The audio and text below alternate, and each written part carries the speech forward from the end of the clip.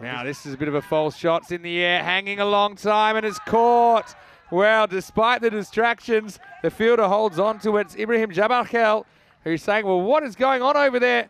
I've got the ball, you don't. And guess what? That's the first wicket. Boom, boom is gone for just one. And, well, oh yeah.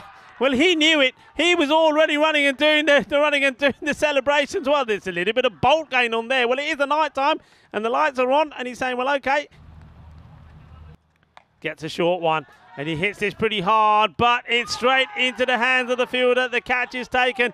He hits it hard, but there's no pace on it at all, and that is a big, big moment. They get the wicket of Varun Prasad. What a good catch that is down out there in the deep. And it's Rahula Mangal who holds on to it. And just like that, they get the big wicket. Well, he hit a couple of boundaries, didn't he, in the last one, Varun Prasad.